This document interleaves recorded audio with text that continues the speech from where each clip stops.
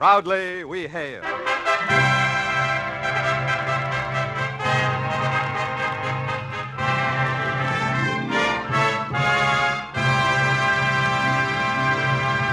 Hello from Hollywood, ladies and gentlemen. This is C.P. McGregor speaking, and welcoming you to another performance of Proudly We Hail, a program presented by your War Department. Through the courtesy of the Hollywood Coordinating Committee, we welcome Mr. Kurt Kruger as the star of our play In the Walls Are High, written by Richard Hall, with music by Eddie Scrivanik.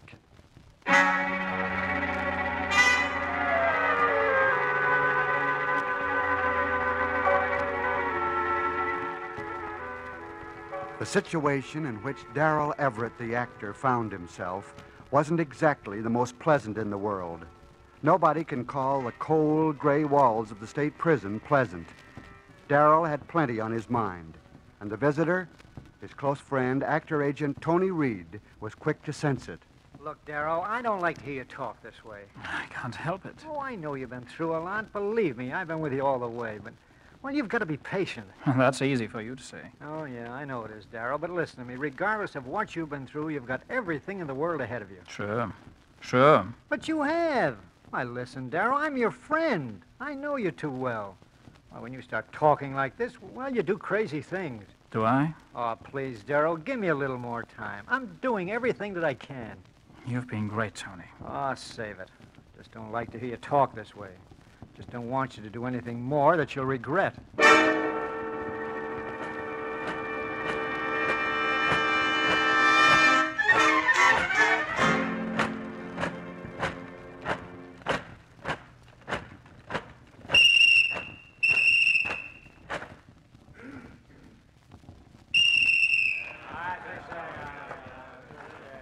Phew. Oh, boy. Hot out here in the yard today, isn't it, Louis? Yeah. Let's grab some shade before you have another one of those fainting spells of yours. Look at that tower hack up there. He's getting plenty of sun today. Yeah. I guess if he doesn't get enough sitting up there with a machine gun, he can always go to the beach next Sunday. Pleasant thought, the beach. I used to go there a lot. Back in the days when manslaughter was a word I used to read in the papers. People who can go there every day in the week don't realize what a pleasant thought the beach is. Oh, I don't know. I was never much for it. It's all right if you don't get sunburned. Me, I get sunburned easy. Oh, I like the sun. Anyway, but here in this yard, I like people and crowds and lights. Say, you was an actor, wasn't you? That's right.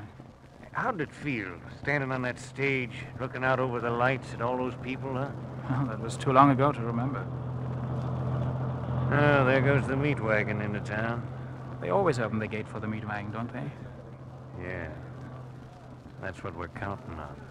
Louis, there's something I want to tell you. Now, pipe down. Here comes the yard hack. All right, line up. Back in line.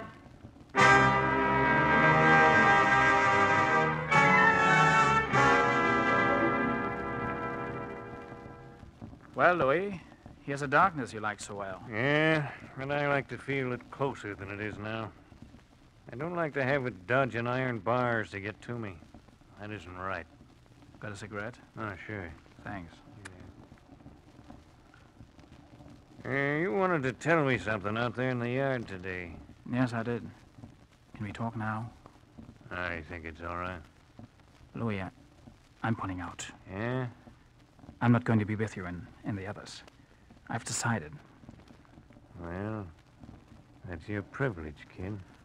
Look, I've only 3 more years to do. The good behavior and all, well, the idea just doesn't add up for me.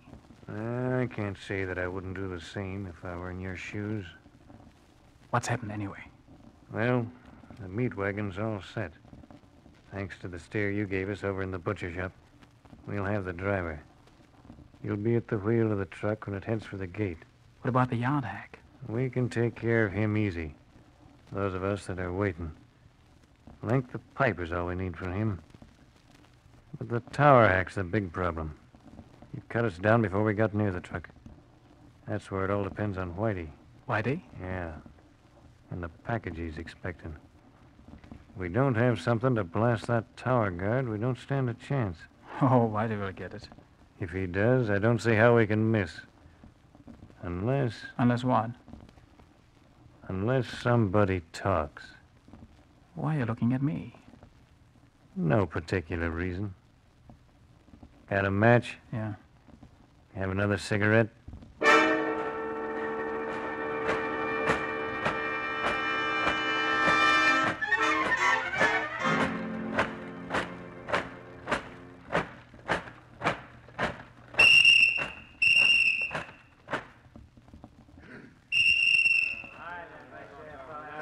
Hey, Whitey. Hello, Louis. What's new, Whitey? Well, I think we're in business. I got the package I was looking for. You did? Yeah. Where's the kid? I'm worried about the kid, Whitey. He's pulling out. He's what? Pulling out. You know, Louis, I never did trust the kid. You better tell him what's sure to happen to him if he talks out of turn. I got something in mind, Whitey. Something which ought to impress that on him pretty well.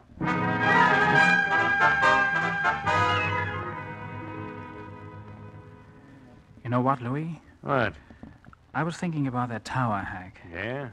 It's too bad about him. I understand he's married and got kids. You shouldn't worry about the tower hack, Junior. Louis, let go of You me. should only worry about keeping your trap shut. Louis, I was only... Because if you don't, this is just a taste of what you're gonna get. Ow!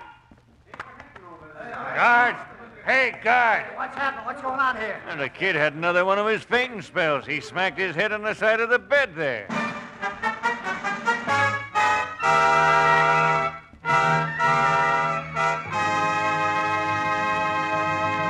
We pause briefly from our story, The Walls Are High, starring Kurt Kruger, to bring you an important message from your War Department. Your regular Army is one of the world's greatest research institutions. In every field of scientific exploration, regular Army soldiers assist in the testing and development of our latest discoveries. Even before the Army built this country's first railroad, Army leaders had established a program of continuous medical and scientific research. As a result, today's regular Army is a forward-thinking, forward-planning organization. Army technicians are searching for new devices and new methods to improve the security of our nation and to benefit mankind. Regular Army soldiers are wide-awake young Americans who recognize the challenge of a career which offers opportunities for personal achievement. They have a good job and high pay. And don't forget, the educational benefits of the GI Bill of Rights are good until the official end of the war. Any qualified young man between 18 and 34, or 17 with his parents' consent, may join the new regular Army. Act today. Get complete information on a 3-year regular Army enlistment at the nearest Army recruiting station.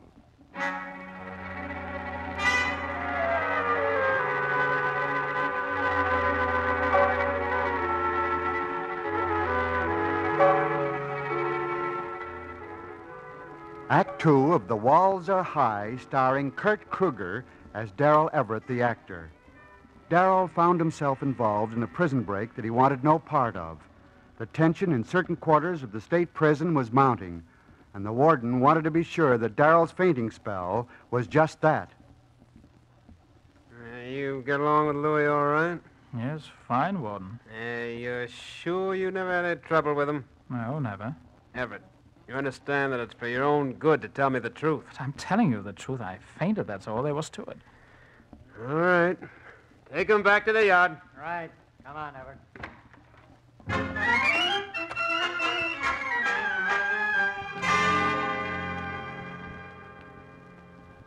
Louis, you shouldn't have beat up the kid. You shouldn't have done it. Why not? It was our necks one way or the other. He was in on everything from the beginning. The only thing I could do was to scare him good. But they'll be wondering. They'll be asking him questions. What if he sings? He won't sing, Whitey. He won't sing. You see what I mean? Look. Where? Over there, Whitey. Here he comes now. He found out which side his bread was buttered on. We're all set for tomorrow.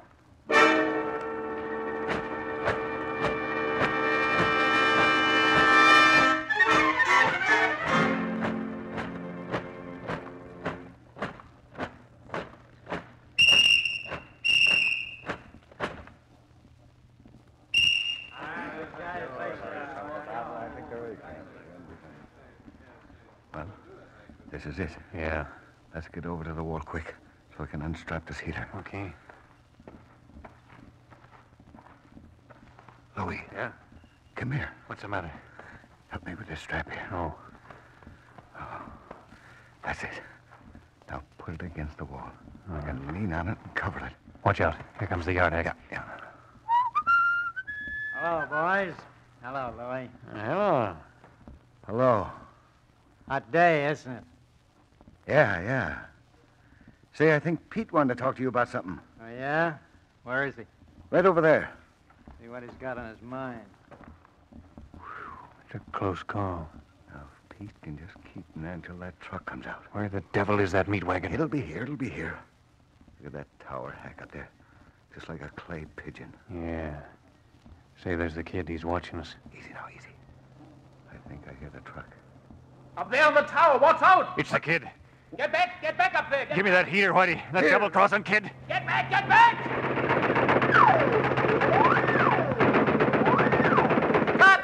Cut!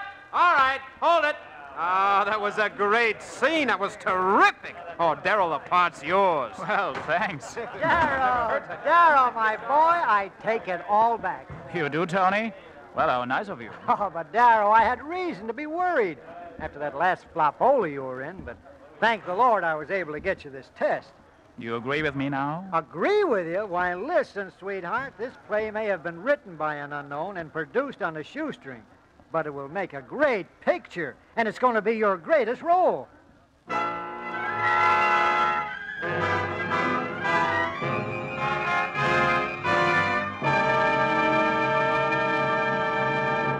This is C.P. McGregor speaking. I hope you've enjoyed our Proudly We Hail story starring Kurt Kruger. Before leaving you, Don Forbes has an important message for all of us. What's in it for me? How often have you heard that question about an enlistment in the Army? I'll answer that question now. The revised pay scale assures every soldier a higher than average income with promotions on ability and corresponding raises in pay. Dependency benefits, overseas, longevity, flight, and glider pay augment his base pay in addition to free food, clothing, lodging, and medical care. He receives credit for education at government expense up to the termination of the war, and he is eligible for a liberal retirement income after only 20 years of service. The regular Army soldier learns a trade.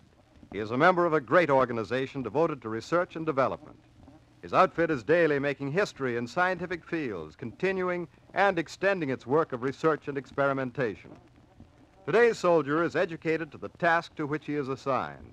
He is a foresighted man who recognizes the need for technical development and wants to be associated with a group that is carrying on such a program. The regular Army soldier can say, yes, I had a part in the development of supersonic planes, or he might say radar, radio-controlled rockets, or any number of new discoveries. He handles the newest and most complicated machines. His daily work brings him in contact with the latest developments in science.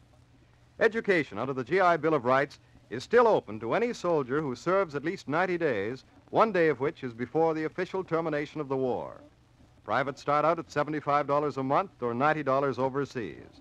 There are opportunities for learning while in service under U.S. AFI and off-duty courses. And a soldier emerges an expert in the trade or skill for which he is trained. There's a good job waiting in the new regular Army for all ambitious men between 17 and 34. The Army will train you as a technician. For a list of jobs available to you, go to your nearest Army recruiting station. Thank you, Kurt Kruger, for your wonderful portrayal. Proudly We Hail will come to you again over this station next week. Listen in.